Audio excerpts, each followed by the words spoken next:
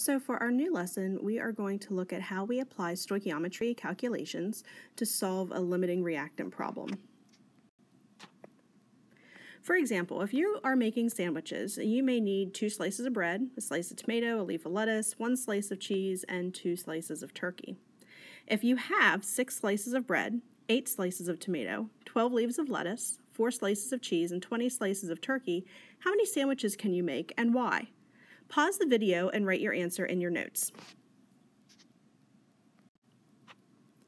The limiting reactant is the reactant that runs out first in a chemical equation.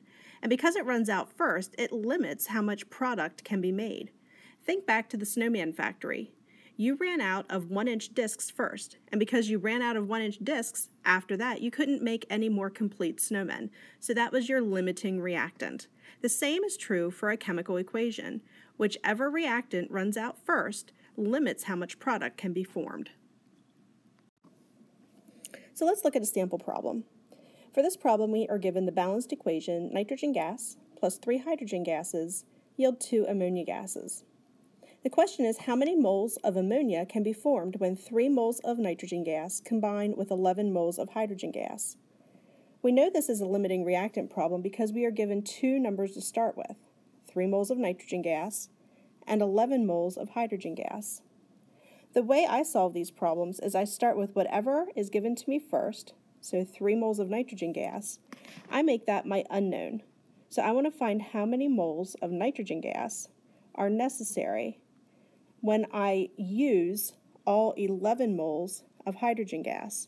And so that becomes my given. So I put 11 moles of hydrogen gas over 1. Now I want moles of hydrogen gas to cancel, so it has to go on the bottom of my next fraction. Here is where I use my mole ratio, which is what we've been doing for quite a while.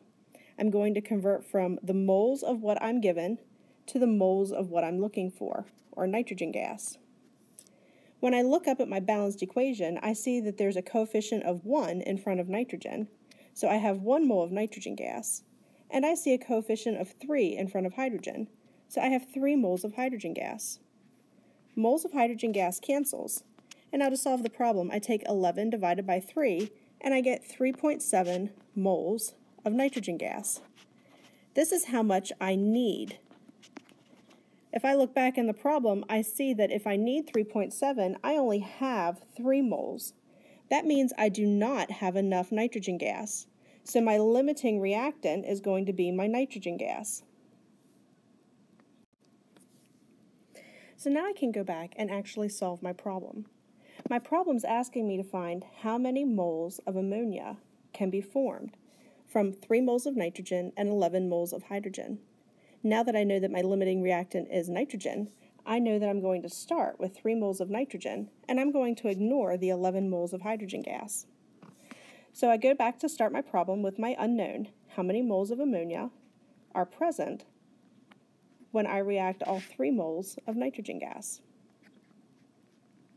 Again, I put my given over 1, and I want moles of nitrogen to cancel, so that unit will go on the bottom of my next fraction. This is my mole ratio step, so I'm going to put the moles of what I'm looking for, or moles of ammonia, on the top. Again, I get my numbers by looking back at my balanced chemical equation.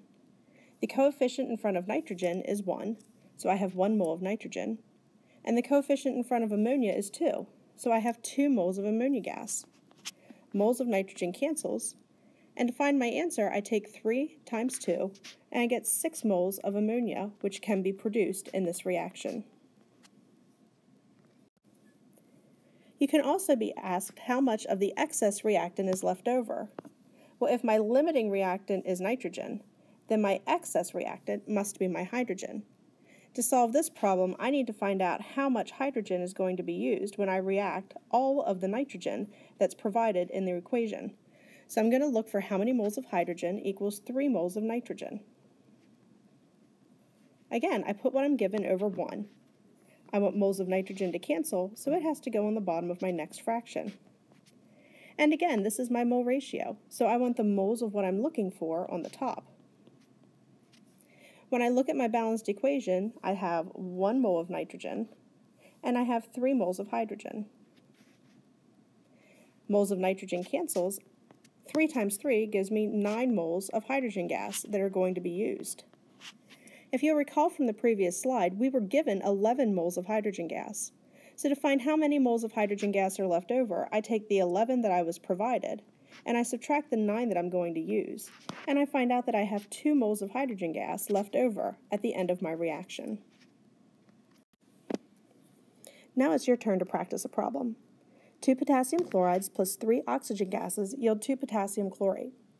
If you're given 5 moles of potassium chloride and 5 moles of oxygen, I want you to answer the following 3 questions. What is the limiting reactant? How many moles of potassium chlorate can be formed? And how much of the excess reactant is left over at the end of the reaction? Show all of your work for these problems at the bottom of your notes. You may submit your digital notes on Schoology, or your handwritten notes can be given to Mrs. Benke.